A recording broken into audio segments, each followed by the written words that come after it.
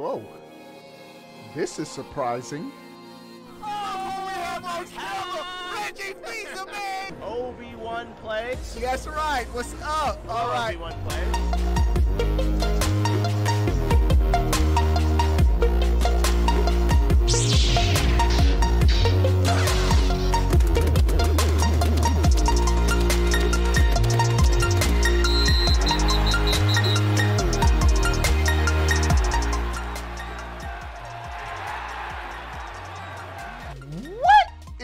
Going on, everybody? How are y'all doing?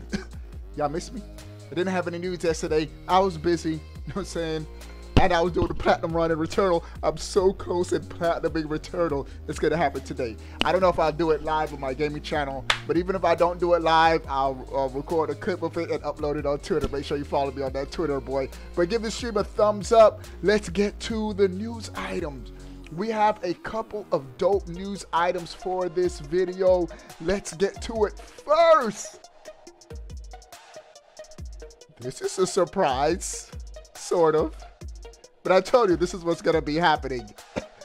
Former or recent Xbox exclusive, The Medium, has been listed by the ESRB for the PlayStation 5, meaning a PlayStation 5 launch/announcement is imminent.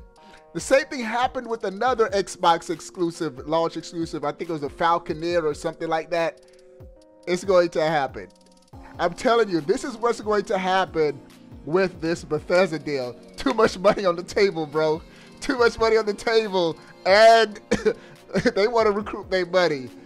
Games, Starfield, artists, they're going to be announced at E3, coming to Xbox, exclusive to Xbox or whatever. And then a few months later, they're going to be coming to the PS5.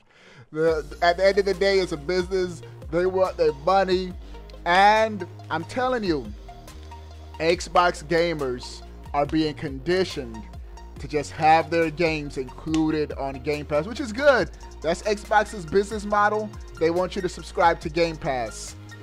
But it's going to hurt their sales as far as people just outright buying the game, it seems like. And so the Medium, big Xbox exclusive at launch, now coming to the PlayStation 5.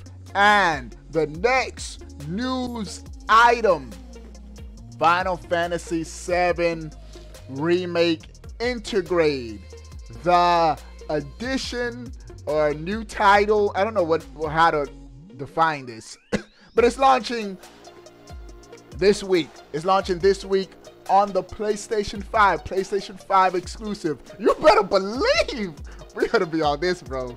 Bro, Final Fantasy VII was my game back in the day on the PlayStation 1. I beat the remake on PlayStation 4, dope game. So this is a PlayStation 5 exclusive Final Fantasy VII Intergrade. And a couple of news items with this. First, the file size. A huge file size. 81 gigabytes.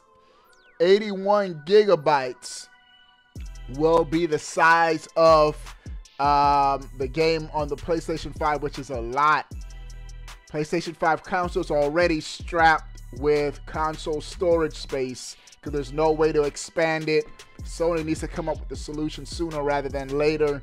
But it's going to be 81 gigabytes for Final Fantasy Intergrade. And the controversy this week has been save data file transfer options for the PS5. If you have the PS4 game of Final Fantasy VII Remake, transfer your file to the PlayStation 5.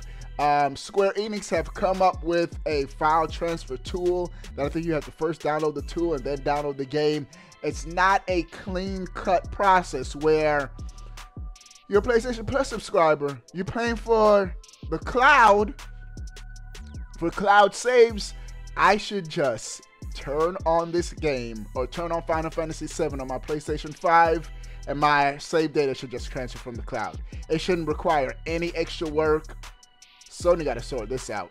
So the save data transfer process is a mess. I don't know how the save file will integrate, get it, pun intended, integrate with the this integrate remake. So interesting to see. But June 10th, right before Ratchet and Clank, you better believe we're gonna be on it. Speaking of Ratchet and Clank, first, a new trailer has dropped. And the developers are just looking at the franchise evolution and looking at these old games. They aged pretty well. Now, this is ripped apart, but Ratchet and Clank seems to have always pushed whatever hardware they're on. Look at this. This was in 2002. Have always pushed the hardware that they were on as far as good graphics and gameplay is concerned. The gameplay in the series have always been great. The one on the PlayStation 4 was phenomenal. But also, we got the file size for Ratchet and Clank, which is a lot more manageable. Only 33.6 gigabytes. So give or take 34 gigabytes for Ratchet and Clank, which is pretty dope considering how phenomenal this game looks. And Sony has been compression wizards when it comes to getting their first party games, the file sizes at an efficient rate for your console. So they know what they're doing with their hardware. Can't wait for this game right around the corner. Speaking of right around the corner, I need to platinum Returnal before Ratchet and Clank drops. I only have 2 more Xenoglyphs on the last stage to get, which are easy. The hardest thing were the scout logs. Xenoglyphs seem to pop up more frequently, so hopefully sometime today or this week we're going to platinum Returnal. Very confident that we'll do it. It's RNG, random generated stages, so it could be my luck this week. The Xenoglyphs that I need don't pop up, but they tend to pop up pretty frequently. So can't wait. And we're going to end this with some Nintendo Switch Pro news, bro. Switch Pro has been a no-go. It was rumored that the Switch Pro is going to be revealed before E3. Many were speculating, leaking that it was going to reveal this past Thursday. It didn't happen. I still think it might happen next week. Interesting. We'll have to see what happens, but no Switch Pro news. That's what I wanted to say. All right, what do you guys think about everything we talked about? Sound off in the comment section below. I want to know. But before you go, bro, click that subscribe button. Stay up to date. All things gaming, brah.